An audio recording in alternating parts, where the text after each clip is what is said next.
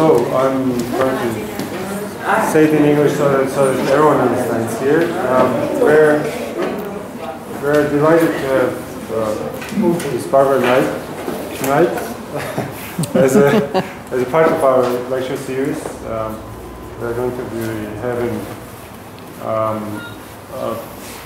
also in the next 3 weeks three other lectures. You all know about the topic, and I hope it's going to be very useful for you. Barbara will talk about herself, so that I will not interfere into that part. So, thank you for coming. Okay. Good evening. I'd rather not use the mic. Can you hear me? Everyone? Okay. I'm very, very happy to be here in Tbilisi working with the Master's Program in Educational Management and Leadership at Ilia State University. I want to acknowledge and applaud the work that USAID and specifically the Education Management Program and the UCLA Graduate School of Education and Information Sciences working under USAID. Oh, you want me to use it? Oh. You don't have to. Okay. Because I don't have enough hands now to run the, well, I guess I can figure this out. Okay. Anyway, I want to thank them for their, this sounds too loud. Do you need this? No. Okay. Okay. If I start to sing, I'll need that. But I also want to commend Ilia State University and especially Simon for their vision and courage in establishing this important master's program.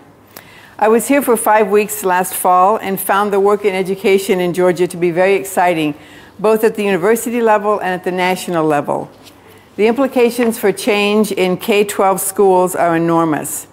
My colleagues at UCLA are excited about what you're doing, and we're honored to be part of it. We look forward to a long collaborative relationship between the institutions. And as a side note, I also learned to love Georgia and Tbilisi especially, so I'm glad to be back. First, just a few words about UCLA.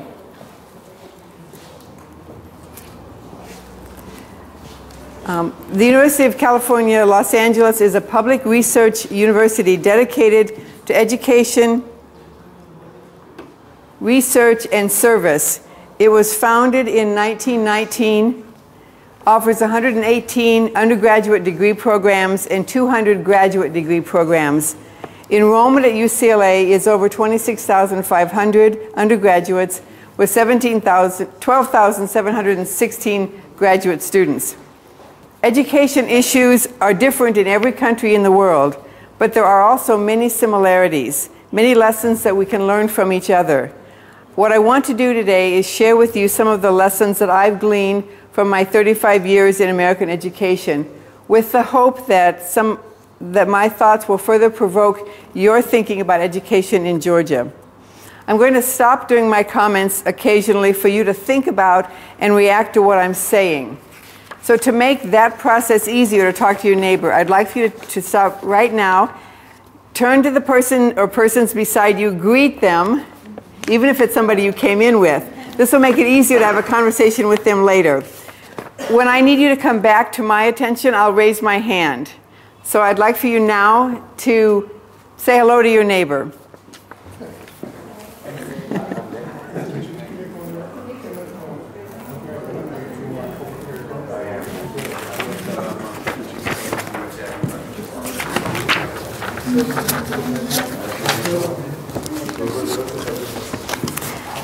Okay. What a wonderful group you are. There will be time at the end of the lecture for questions and comments for the group at large. So before I start, I'd like to get to know you a little bit better. Would you raise your hand if you are now or have been a public school teacher?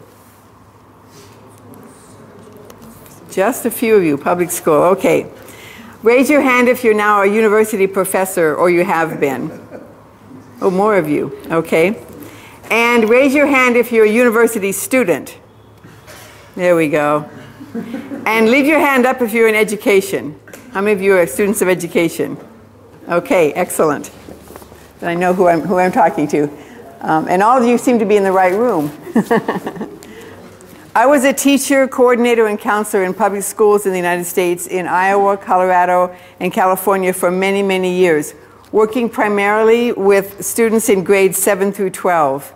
In 1993, I became a member of the school management program at UCLA.